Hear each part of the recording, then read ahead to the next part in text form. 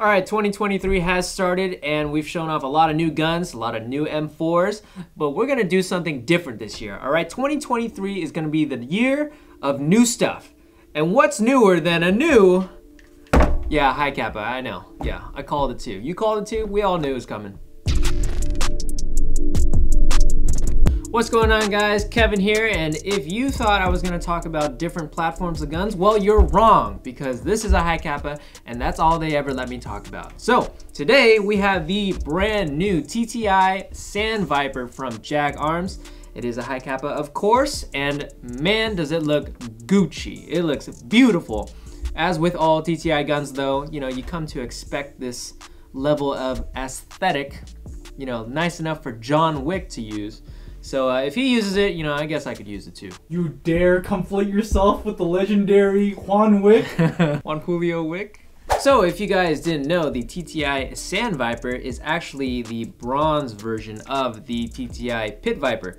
And as you can see, the bronze is a little bit on that more deeper chocolatey bronze. Quick tip from Boaz, if you're trying to achieve this color of bronze, just toss whatever metal part that you want, just toss it in the oven and it'll be baked to perfection. Sorry, what? Oh, okay. Yeah. All right, I'll mention that. Okay. Sorry, just got off the phone with big man Taran Tactical himself. I'm sorry, the Sand Viper is not the bronze version of the Pit Viper. The Pit Viper actually has iron sights built into the slide, whereas the Sand Viper has an RMR plate on it. So I'm so sorry. So you know how this works. We're gonna talk about the external features, then the internal features, and then we're gonna see how it all comes together in a nice old package. So let's go ahead and start off with the external features. First off, it has all of the race gun accoutrements that you would expect. So we have the flared magwell, of course, for easy magazine insertion. We have a very nicely stippled grip. It does look hand stippled. It's not like those laser engraved or, you know, molded on grips. So that looks really nice. We also have the RMR optics plate accompanying the slide, and it does look very flush and clean. As you'll notice, there is no front sight on here. So it's basically saying you either put on the RMR or you look flat. But I mean, you know, use speed softwares that don't use optics anyways. This is perfect for you. We have a nice enlarged magazine release, so you can you know, do those speed reloads without any hiccups. We also have this beautiful slide right here that does come with a built-in compensator that is attached to the outer barrel. What this does in the real steel version is, I'm assuming it'll lower recoil, but Airsoft, we don't need to worry about that. But the looks does look pretty nice. We do have this nice angled cut as well in front, going through the slide and the lower frame. And low-key, it kind of gives Deagle vibes, but you know, to each their own.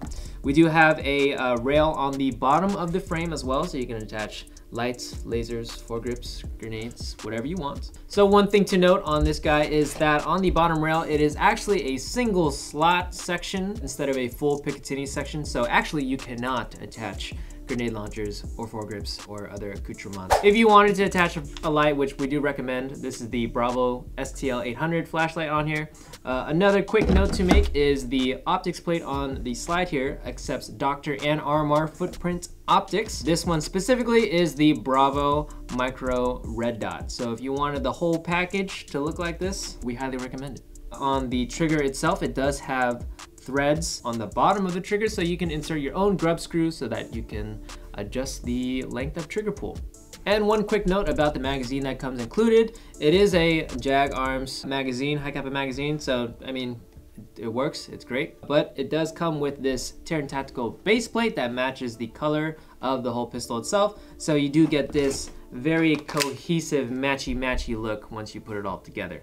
And the last feature I want to mention on this pistol is that the compensator does come threaded. Now that means if you have an Ace Tech tracer or a Bravo tracer that has the pistol adapter for the tracer, you can screw it right on this bad boy right out of the box, so this gun is tracer ready immediately. Now, does it look ugly?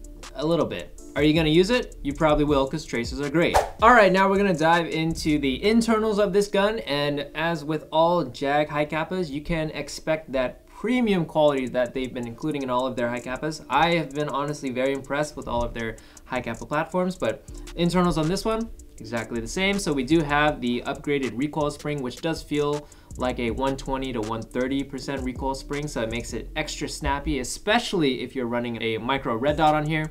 You do need that extra strength to pull that extra weight, so that does help out a lot. Again, it is TM compatible on the inside as well, so if you wanted to upgrade your hop-up unit, blowback housing, things like that, you can. Again, I don't think you really need to.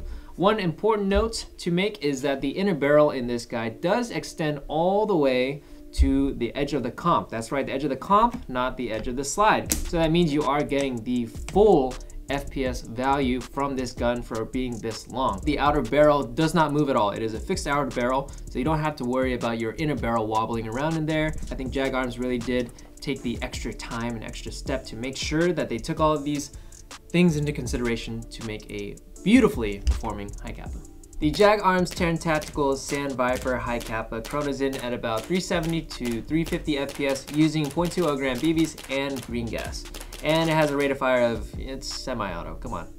Man, 370, I really wanted to take this guy indoors. Unfortunately, most indoor fields FPS limit is 350, so sadly this guy will not be allowed in most fields. However, you can think of it as a very reliable and useful sidearm and outdoor play.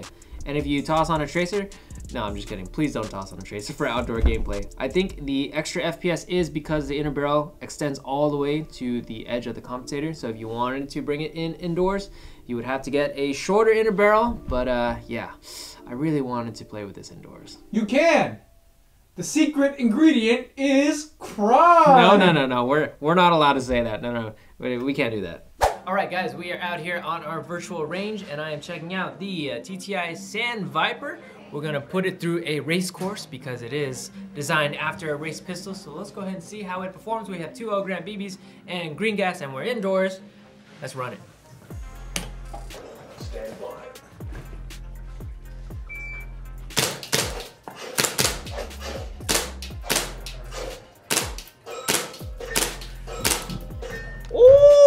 Wow.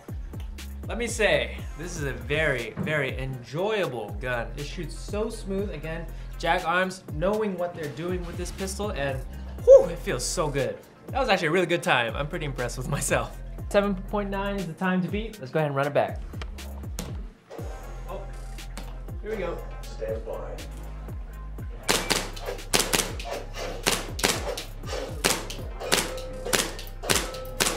Oh, almost flawless run. What time did I get? Oh, 6.38. Man, this pistol feels really nice. You know what I'm really surprised about is how smooth and fast this slide cycles back. Normally with RMR footprint slides, the RMR or the micro red dot adds a little bit of extra weight to the cycling speed, but this guy with that upgraded recoil spring really pushes forward that slide extremely fast. It makes it for a very responsive shooting experience. The trigger is a little bit stiffer than I wanted, but the reset is super crisp, and man, the aggressiveness on this stippling, man, it really keeps it steady in my hands as I'm shooting. All right, we're gonna try out the accuracy on this pistol just to see how much the extended inner barrel affects accuracy. So we are having a zeroing target a little bit in front of us, I would say maybe 10 feet away, and the center target is a little bit small, so it is a little difficult to hit. So we're gonna aim center mass and see how we perform. Okay, so I've got my red dot aimed right at center mass, and I'm just gonna keep aiming there and shooting, okay?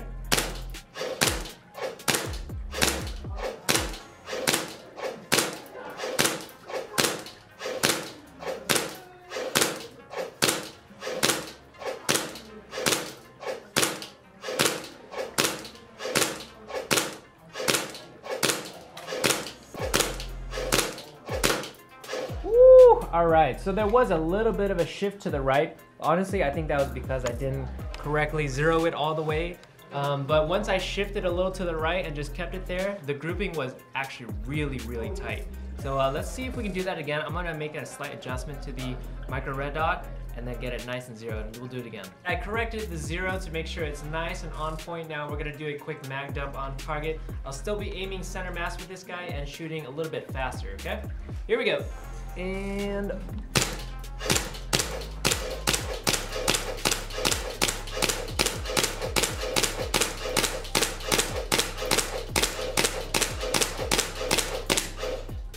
woo! Wow, that gripping is nice and tight now that we have it nice and zeroed. Boaz here with the very new TTI Sand Viper Hi-Capa. Oh, it just looks so good in that bronze, man. So great. And, you know, Kevin, he just makes it look so delicious, so scrumptious. You know, I gotta give it a try myself, all right? All right, Kevin with the targets. Easy clap, all right? He ain't do nothing on me.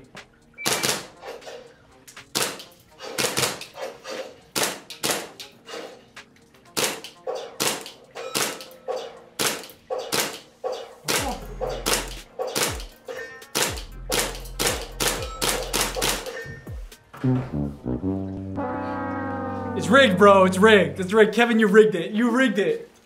All right, just came back from shooting the TTI Sand Viper, and I must say it was a very enjoyable experience.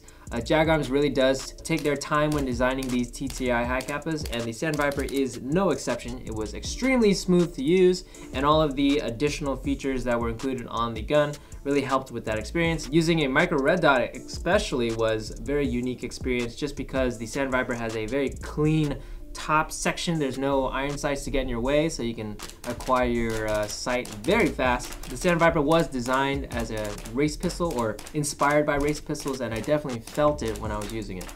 So this gun shoots great, it looks great. You're probably on the fence about it. I'm probably on the fence about it. I actually am on the fence about it because, you know, I have a built out Hi-Capa already, so, you know, I can't be spending extra money on pistols. However, the TTI Sand Viper does come in at $200 at airsoftgi.com. And be sure to use the Wombo combo for the best savings in Airsoft.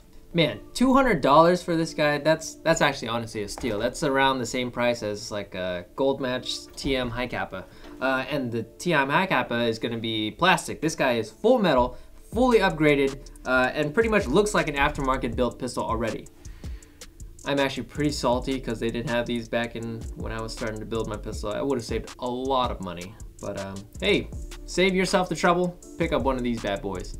Alright guys, thank you so much for checking out our overview of the JAG Arms TTI Sand Viper. Now, JAG Arms has been pumping out these amazing Hi-Capas, so well built.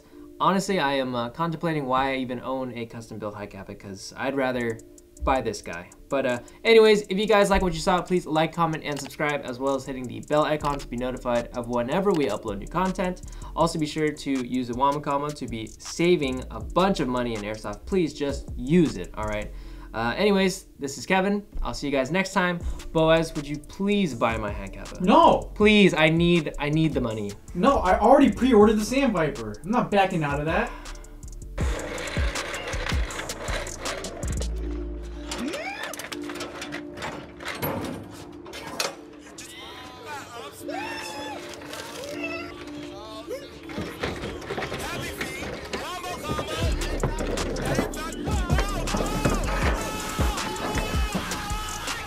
Did